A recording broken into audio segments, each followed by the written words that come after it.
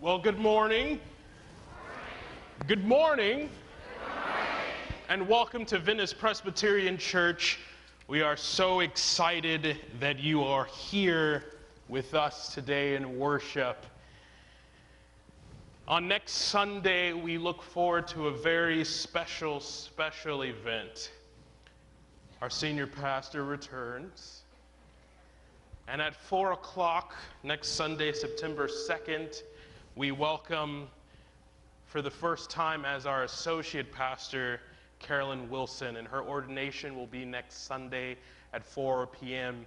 And we invite you all to come back for this wonderful moment in the life of our church. At the children's desk in the narthex, you will see these sheets. These are calendars for the Venice Elementary School. And it's a prayer guide, and every day in September and October, you get to cover the principals, the teachers, the children in prayer. So I would challenge you to really grab one of these and add this to your prayer life each day. In your pews, you will notice our new concert series bulletin is out. I'm telling you, this is not a season you want to miss. We are starting with a great Christmas concert and ending with, for the first time in Venice, Canadian brass will be joining us. So this is going to be a very exciting season. Finally, Adeline, your garage door opener is at the welcome desk. All right? In our mainstream denominations, we have always referred to the opening lines of worship to be the call to worship. In many African American traditions, what we call this part of the service is devotions. We commonly know devotions to be our time with God during the week. However, in the African American church, this was a time of testimony, a time of scripture reading and singing before the service begins. So in the African American church, we prepare our hearts with worship by clapping, by stomping, by shouting, by kissing our brother and sister with a holy kiss, which I won't ask you to do this morning. But that's how we begin our service every Sunday. So our devotional scripture, or our call to worship this morning, is from Ephesians 6. And it says, "Put on the full armor of God, so that you will be able to stand firm against the schemes of the devil. For our struggle is not against flesh and blood, but against the rulers, against the powers, against the world forces of darkness, against the spiritual forces of wickedness in the heavenly places. Therefore, take up the full armor of God, so that you will be able to resist in the evil day, and having done everything to stand firm. Stand firm, therefore, having girded your loins with truth, and having put on the breastplate of righteousness, and having shod your feet with the preparation of the gospel of peace. In addition to taking up the shield of faith, with which you will be able to extinguish all the flaming arrows of the evil one. And take that helmet of salvation and that sword of the Spirit, which is the word of God." Can I get an amen? Amen. I said, can I get an amen? Amen.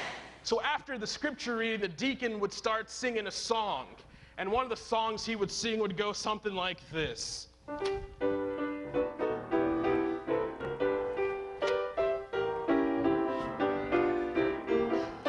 I am on the battlefield for my Lord. I am on the battlefield for my Lord. And I promise him that I will serve him till I die. I'm on the battlefield for my Lord. I was all alone and idle. I was a sinner too. I heard a voice from heaven, said there is work to do. And I took the master's hand.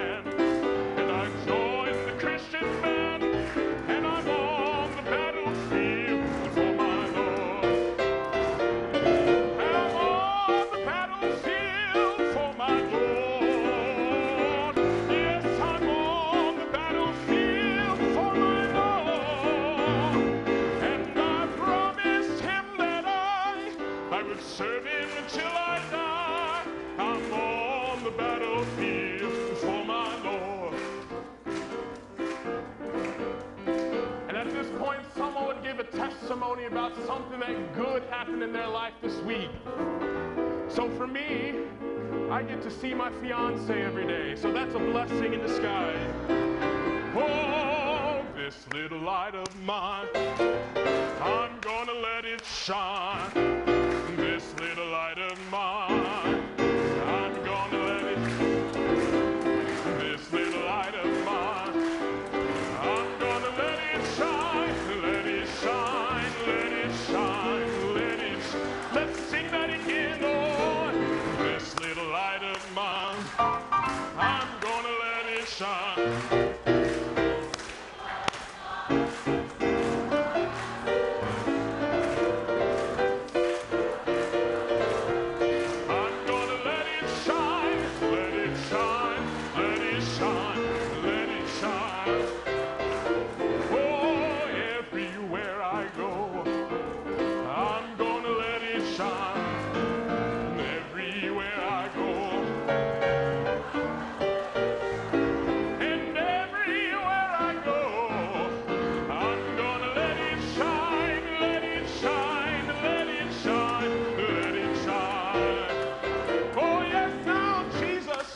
To me, I'm gonna let it shine.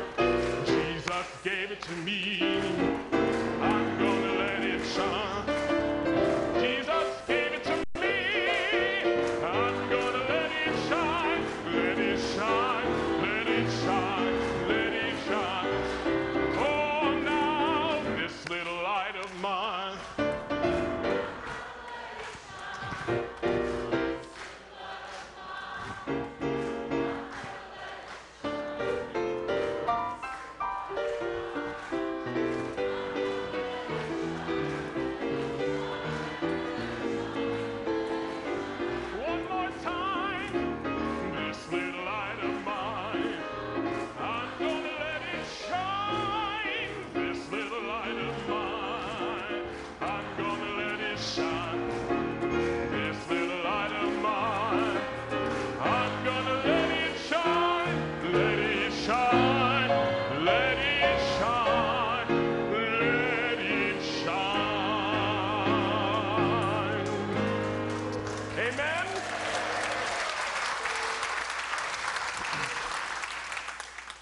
hear the words of the psalmist.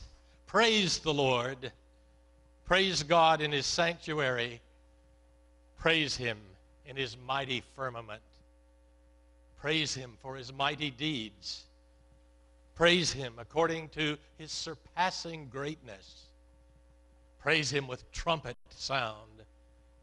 Praise him with lute and harp. Praise him with tambourine and dance. Praise him with strings and pipe. Praise him with clanging cymbals. Praise him with loud clashing cymbals.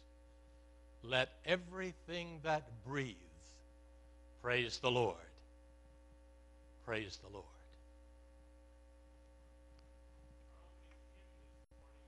Every voice and sing, and it is affectionately referred to as the Black National Anthem. In 1899, a young poet and school principal named James Weldon Johnson was asked to address a crowd in Jacksonville, Florida, for the coming anniversary of Abraham Lincoln's birthday. Two decades had passed since the Reconstruction era, and lynchings were on the rise in the segregated South. Instead of preparing an ordinary speech, Johnson decided to write a poem. He began with a simple but powerful line, a call to action. Lift every voice and sing. After finishing each stanza, after he handed over the lyrics to his classically trained brother, John Rosamond Johnson, who put the words to music. As he wrote the words, evoking the struggle and resilience of his ancestors, he began to weep. In a book, he said, "I couldn't hold back the tears, and I made no effort to do so." The following year, a chorus of 500 school children performed the song at the Lincoln celebration. The song quickly took off, becoming a rallying cry for the black communities in the South, or as one observer noted at the time, a collective prayer. It was embraced as a hymn in churches and performed at graduation ceremonies and in school assemblies. Within 20 years, the NAACP adopted "Lift Every Voice and Sing" as its official song. For generations to come, it would be known widely as the Black National Anthem. So I'd invite you to stand and sing this great hymn. As this song is new to many of you, I would invite you to turn in your hymnals to hymn 563.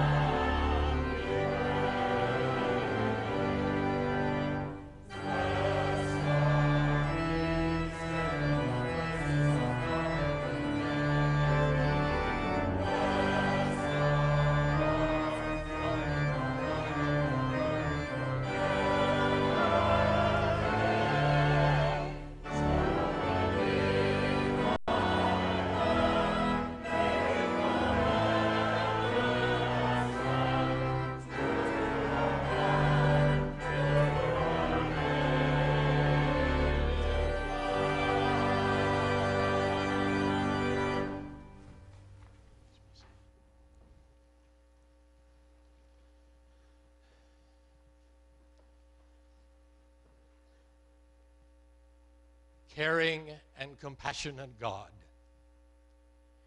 we gather to worship and find rest in your holy presence. We lift up the things that trouble our hearts today. Allow us to slow down and breathe in your Spirit and reconnect with you. May your grace and peace touch our lives and provide that needed rest. Father, we know people who are dealing with illness and pain and are in need of your healing presence. And for them we pray. May your grace and peace touch their lives and provide for them needed rest. We know people who are fearful of what the future holds. Possibilities of unemployment, failure, loss of financial security, health, and for them we pray. May your grace and peace touch their lives and provide for them needed rest. Lord, as we do the work you've called us to do, your Holy Spirit works through us. We tire, and your presence embraces us, refreshes us, transforms us, and we go forth filled with your grace and love, empowered anew to life and service in your name. We pray these things in the name of the one who has showed us the incredible joy and power of life lived in and for Jesus Christ. In one voice we pray.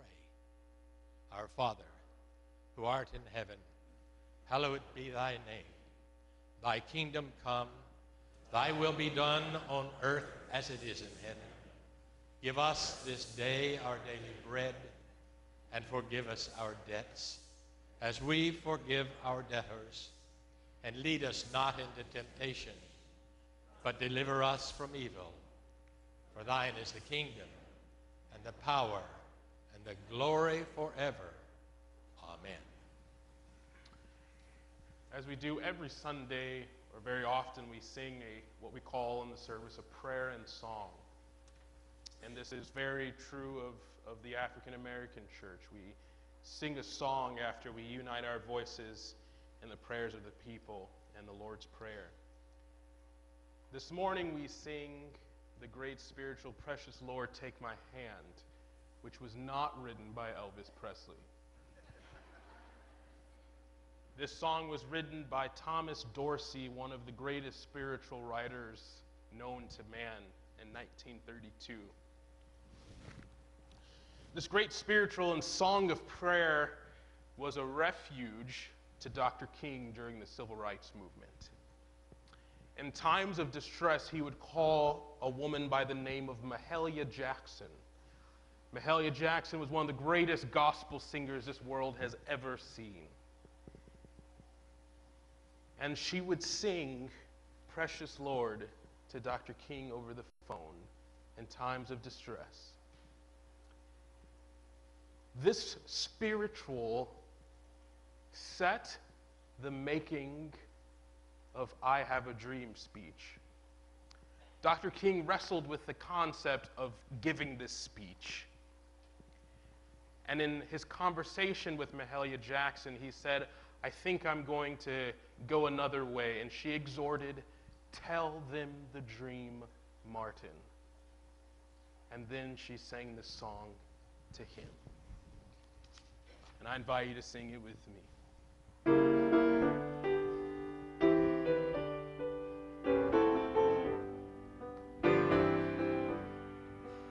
Precious Lord, take my hand, lead me on, help me stand.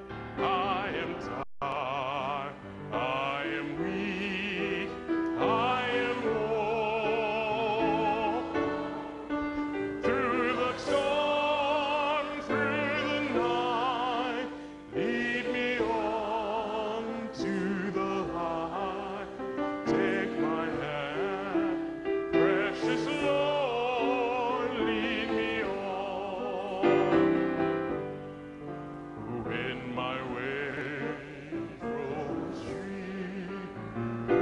precious Lord, be in me.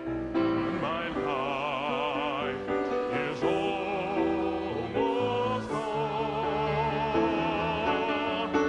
Hear my cry, hear my call, hold my hand, lest I fall.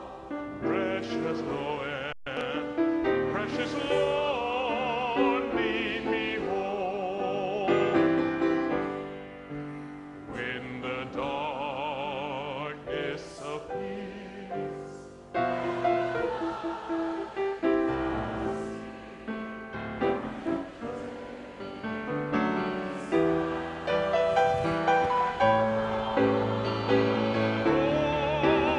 at the river I stand, guide my feet, hold my hand, take my hand, precious Lord, lead me home.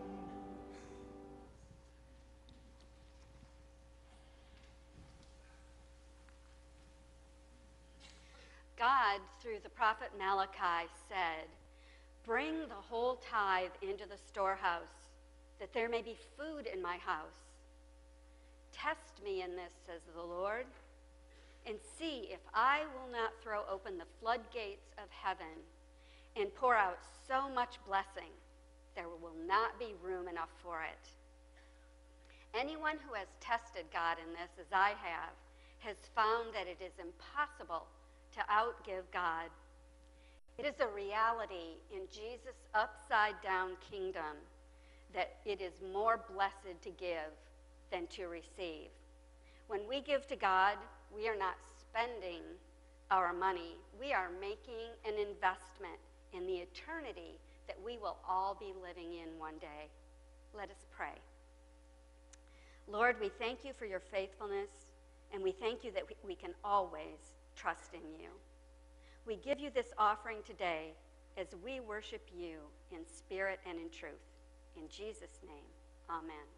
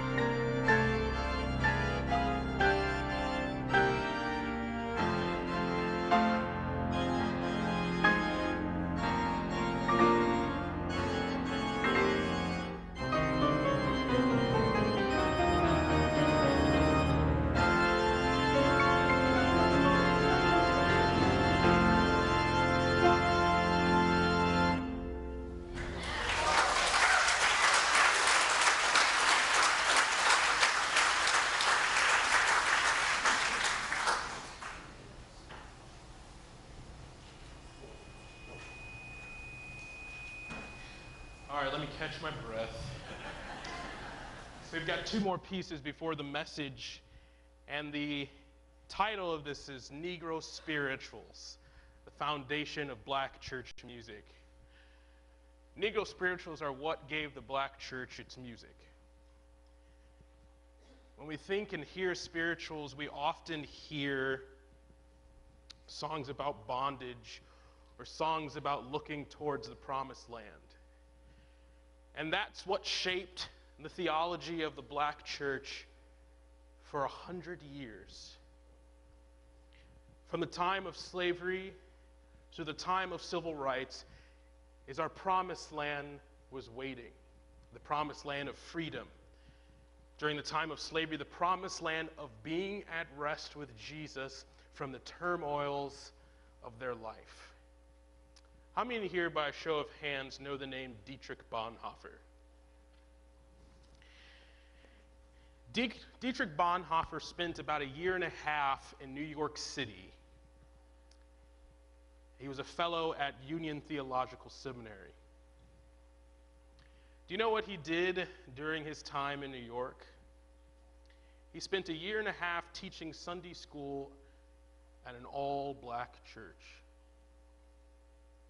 Abyssinian Baptist Church in Harlem, New York is the pinnacle, quintessential, most famous African-American church there is in the country. During this time, Dietrich Bonhoeffer's theology and faith was shaped the first time he heard a spiritual.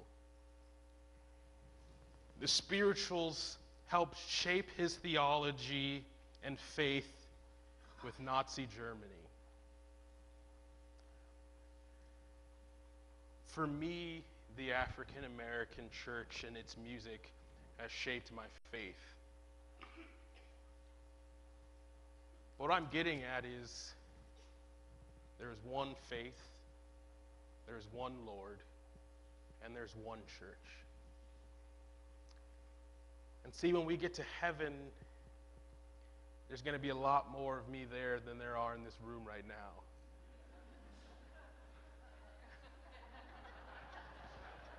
You got it.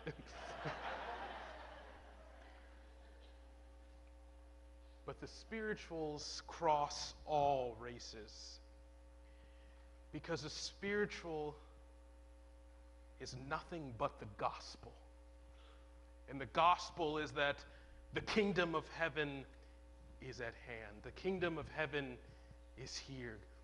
The death, the resurrection of Jesus Christ, that is the gospel. That's what unites us, one faith, one Lord, one church. We are his new creation. What does the hymn say? The church's one foundation is Jesus Christ, her Lord. I don't know about you, but I'm glad that I am a bride of Christ. And so as we sing these spirituals, this is not just my heart. This is not just the heart of the African American people, but this is the heart of Jesus Christ.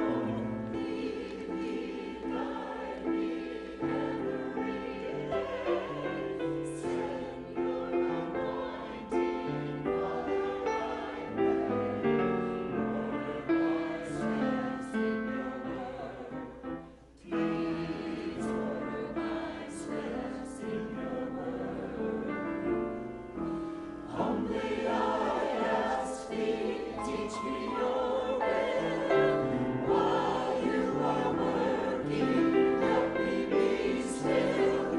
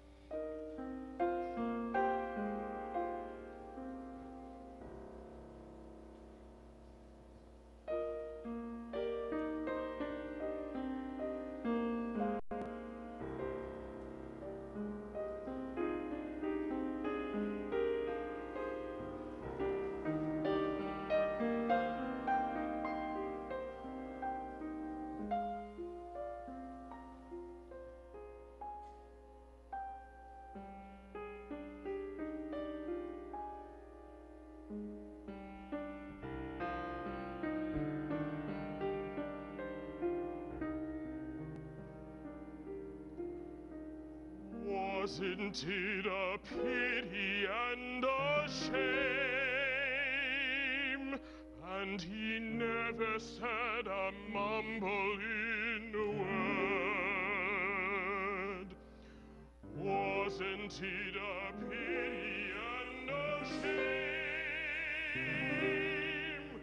And he never said a mumbling word. Not a word, not a word, not a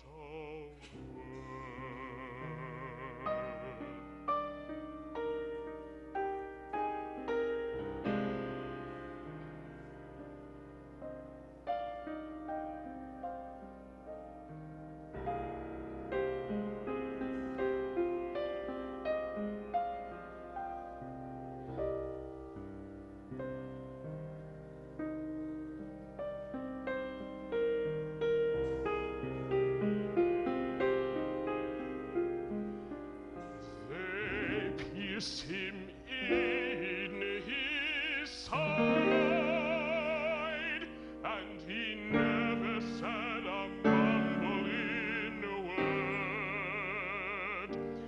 They pierced him in the side, and he never said a mumbling word.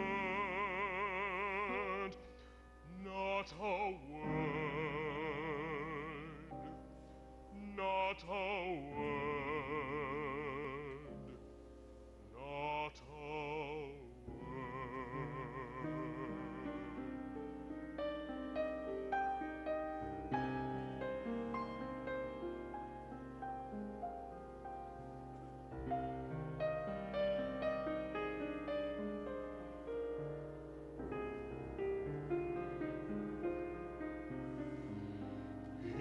His blood came trickling down,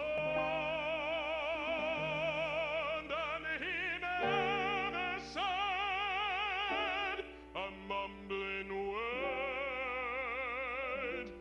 His blood came trickling down, and he never said a mumbling word. Not a word, not a word, not a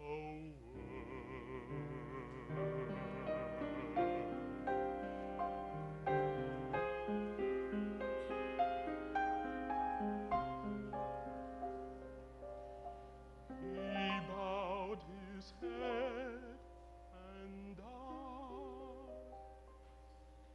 and he never said a mumbling word. He bowed his head and died, and he never said a mumbling word.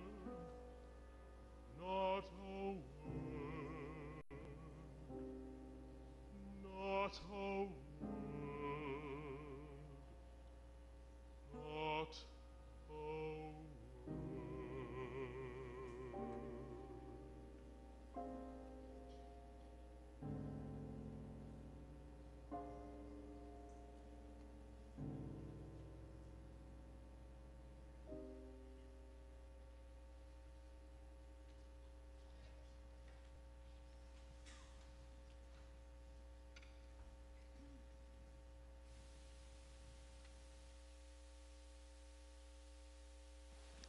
listen to you all day. I stand before you a little bit in fear and trembling now because the message that this morning is about a sensitive and a complex issue, and that is racism. In no way do I pretend to be an expert.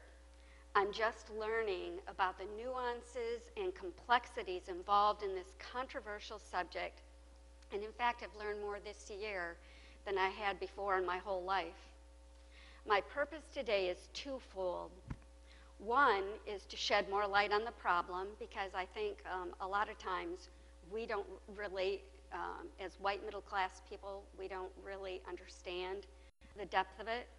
And then two, to show that as Christians, there are simple things that we can do to be part of the solution as we obey our Lord's command to love one another.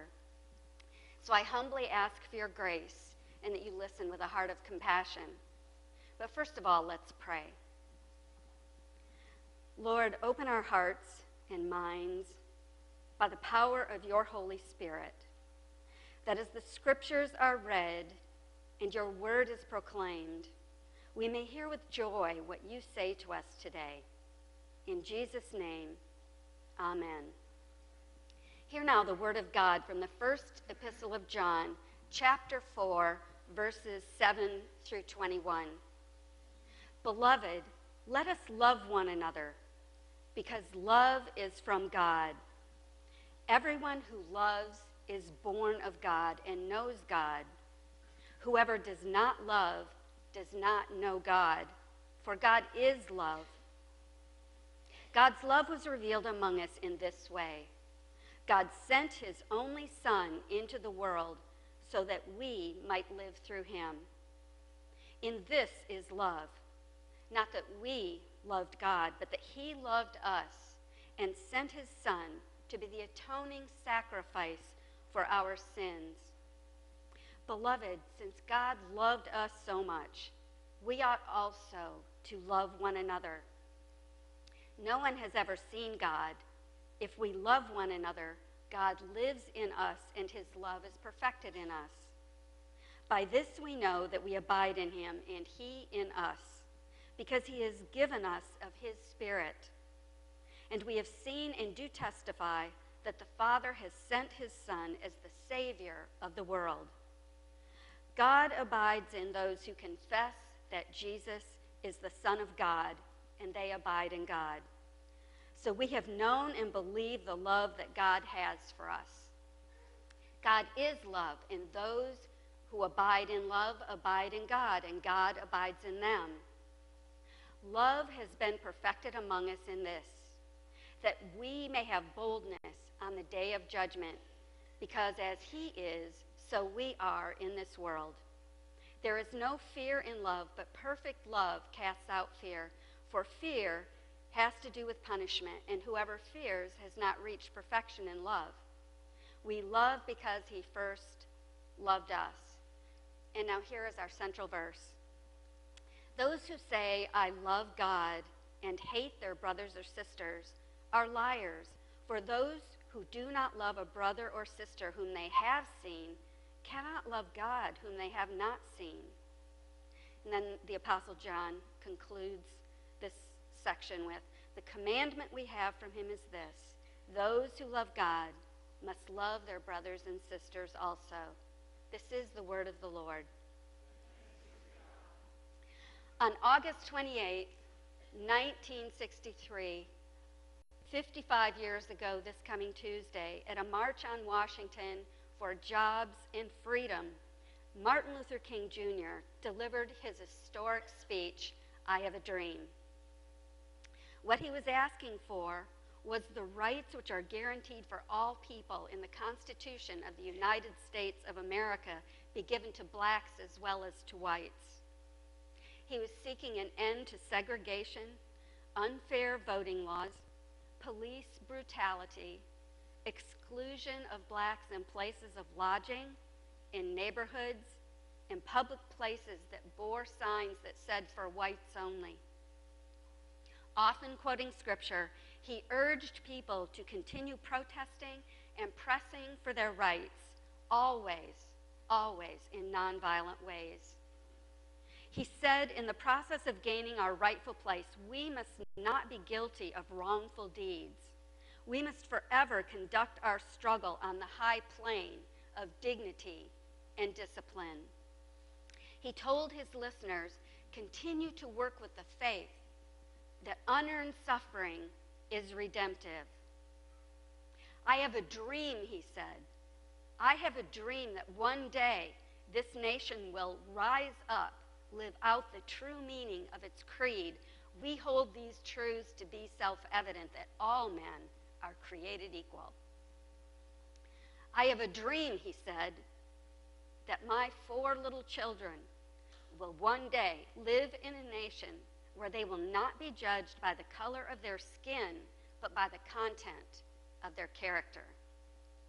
He closed with these words: when we allow freedom to ring, when we let it ring from every village and every hamlet, from every state and every city, we will be able to speed up that day when all God's children, black men and white men, Jews and Gentiles, Protestants and Catholics, will be able to join hands and sing in the words of the old Negro spiritual, free at last, free at last.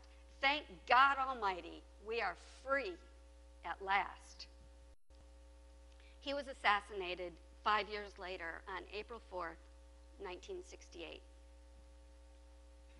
So where are we today? We see our errors so much more clearly in hindsight, don't we?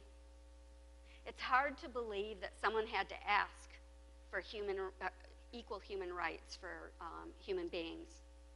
So how have we done in the 55 years that have transpired since that historic speech? What kind of progress have we made?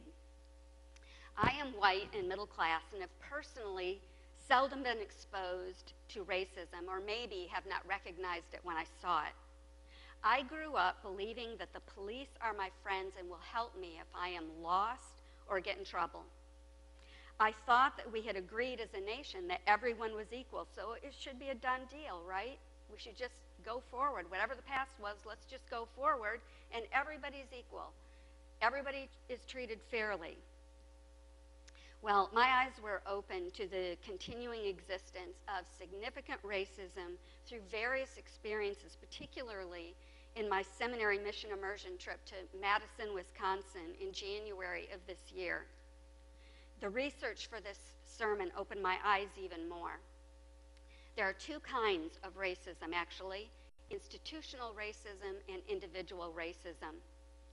Institutional racism includes laws, political and societal structures that have discrimination built into them.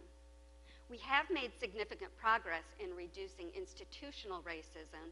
No more for whites-only signs, no more redlining of neighborhoods, and it is illegal to discriminate against anyone based on race. However, institutional racism does still exist. A 2017 report that was a result of a survey conducted for the National Public Radio, the Robert Wood Foundation, and Harvard's T.H. Chan School of Public Health states that 50% of African Americans say they have personally been discriminated against because they are black when interacting with the police. 56% when applying for jobs, 57% when it comes to being paid equally or being considered for promotion. 60% of African Americans say they or a family member have been unfairly stopped or treated by the police because they are black, and 45% say the court system has treated them unfairly because they are black. Blacks living in suburban areas are more likely than those in urban areas to report being unfairly stopped or treated by the police and being threatened or harassed because they are black. The more insidious kind of racism, though, is individual racism, because it is deeply rooted in the human heart. That same report states that 51% of African Americans have personally experienced racial slurs. 52% have experienced people making negative assumptions or insensitive or offensive comments about their race. 42% have experienced some form of racial violence. And interestingly, higher income Black Americans are more likely to report these experiences. Did you know that the Ku Klux Klan is alive and well? Though their numbers are smaller now, they're trying to grow. Just this month, USA Today reported that in an upstate New York community, the Klan is recruiting children by placing baggies with their recruitment posters and candy inside of them. And between 4 and 6 in the morning, they go and drop these at the end of driveways where children will be sure to pass them when they're on their way to school. They're targeting poorer neighborhoods, such as trailer parks in particular. Cedric Dale Horde is a Christian poet, writer, speaker, and therapist. I heard him perform a reading of one of his poems in Madison, Wisconsin at a Martin Luther King Jr. celebration on January 16th this year. In his introduction to this reading, he told about a little 8-year-old Black boy in a church youth group that he was working with, who said to him, "Cedric, I wish I wasn't born Black."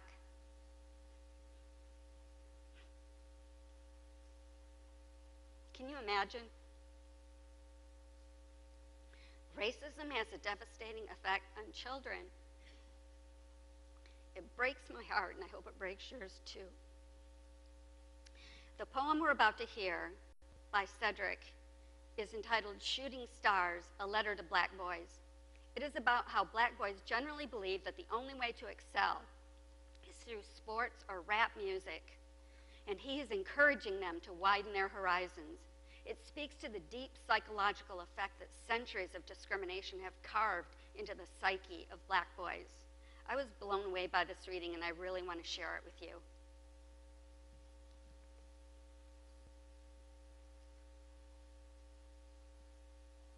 Oh, freedom. Oh, freedom. Oh, freedom over me. And before I'll be a slave, I'll be buried in my grave and go home to my Lord and be free.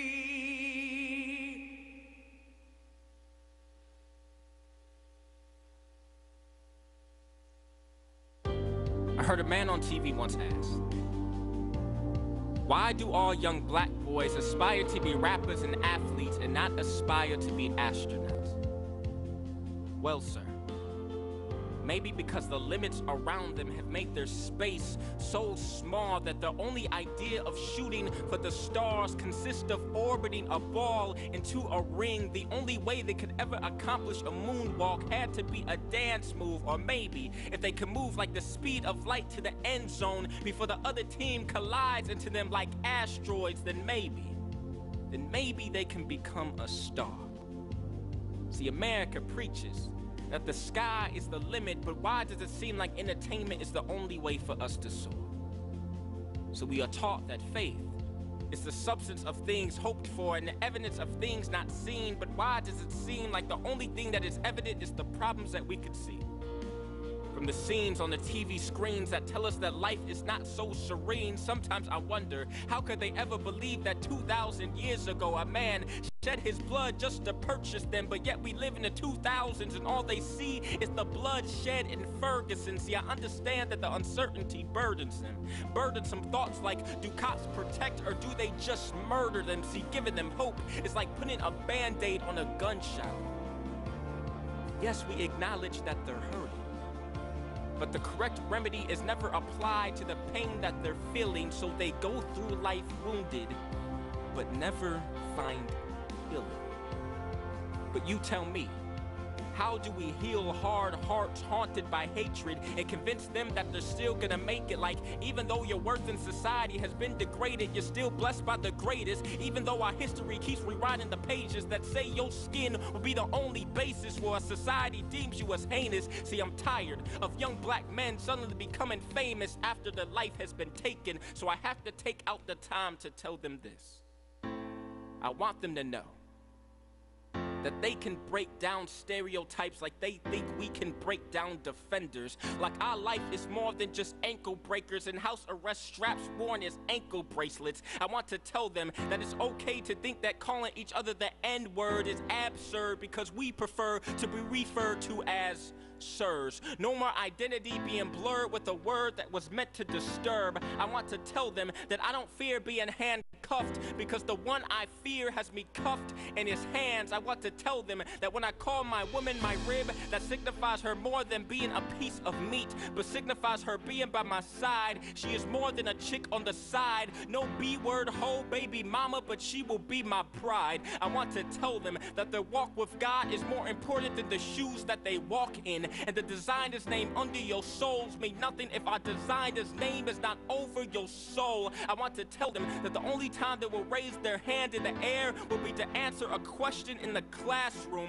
I want to tell them that maybe people will not look at you as sinners and more like saints when they realize that Jesus didn't look like those pictures society paints. I want to tell them that even though they think you can only shoot baskets or only shoot guns and not go far, I want them to know that they can shoot for the stars. I want to tell them that you are more than prison bars or rapping bars, but I think you can reach bar exams. You are far advanced. I want to tell them that yes, your life matters, and that goes beyond the hashtag, but that was on your tag when God purchased you. And yes, I am aware of an institutional racism, discrimination, prejudice, stereotypes, and microaggressions. But I also know that I am fearfully and wonderfully made. Unfortunately, barriers are in my way, but no barriers are in my mind. See, this poem may not cause a revolution or even be a solution, but at least you will know that you are a contribution. And I have to remind myself that my Lord and Savior Jesus Christ was probably handed one of the most unfair verdicts in history, and the crime he supposedly committed seemed like a mystery. However, God has a history of transforming misery into victory. See, despite what seemingly looked like a tragedy, it was actually God's strategy to showcase his majesty, how he has the vital capacity to still bring beauty even in the midst of depravity.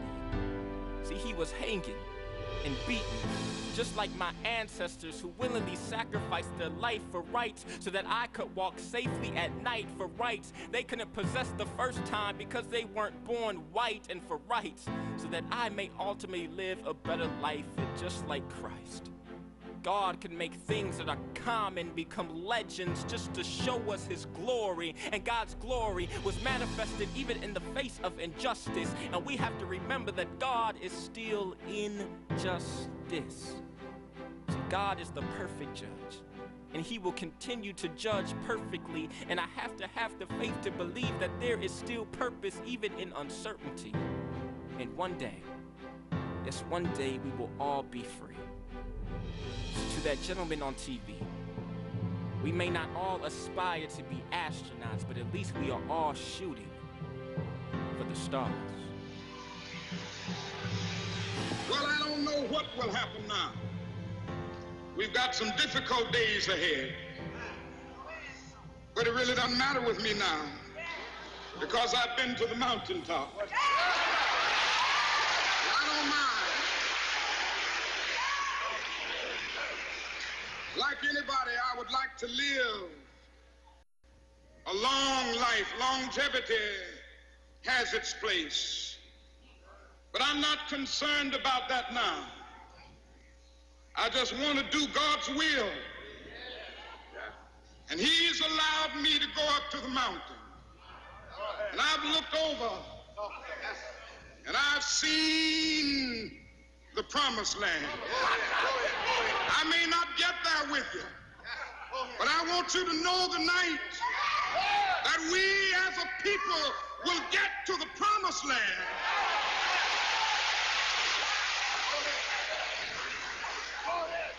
So I'm happy tonight. I'm not worried about anything. I'm not fearing any man. Mine eyes have seen the glory of the coming of the Lord.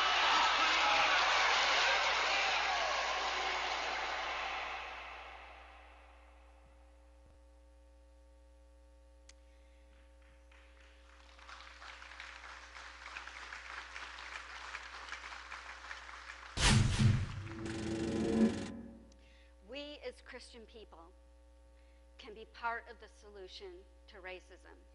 There is no easy solution. It's not going to happen overnight. There's no simple way to everything always being completely equal. But there are simple things that each of us can do so that we can be part of the solution, so that God can use us. We can embody the teaching of Jesus to love all our brothers and sisters and be role models, salt and light that our culture needs.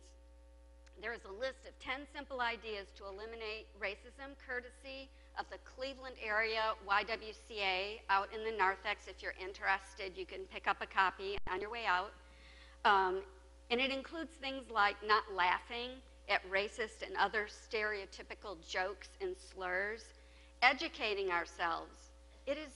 It's just amazing when you really dig into it, what you will learn. Making an effort to get to know people that are different than ourselves, putting ourselves in places where we are the minority. We can all do at least one or two of the things on that list. But even before we attempt to do that, God has given us clear foundational instruction. First, we can see every single person is made in the image of God.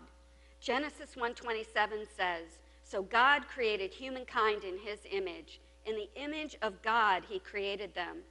Male and female he created them." It doesn't say he created white people in his image. It says the whole human family. Second, we can remember that only love can overcome hate. Paraphrasing Dr. King, that may mean absorbing some hate ourselves and not passing it on, but rather overcoming evil with good, returning a blessing for a curse. Third, Jesus clearly stated that we can do nothing without him. We can't even love our own family and friends sacrificially the way Jesus loves and loved us without the Holy Spirit loving them through us. Similarly, we can't expect that we will overcome the deeply rooted evil of racism outside of the power of God. We must depend on the Holy Spirit. "I have a dream today," said Dr. King, quoting the prophet Isaiah. "I have a dream that one day every valley shall be exalted, every hill and mountain shall be made low. The rough places will be made plain, and the crooked places will be made straight. And the glory of the Lord shall be revealed, and all flesh shall see it together." May it be so. In the meantime, let's go be salt and light.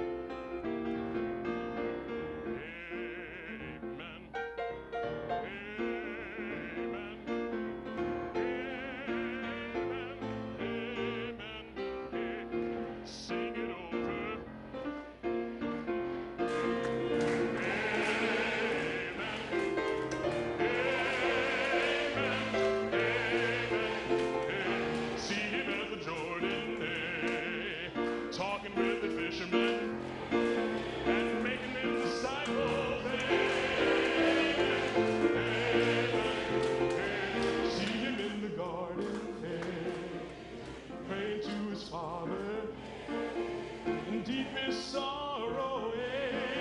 Amen. Amen. And then they crucified him. Jesus our Savior. But he rose on Easter. Amen. Amen.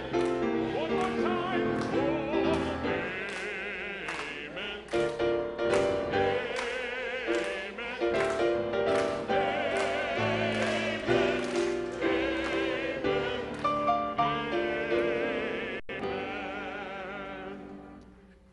Amen. Amen.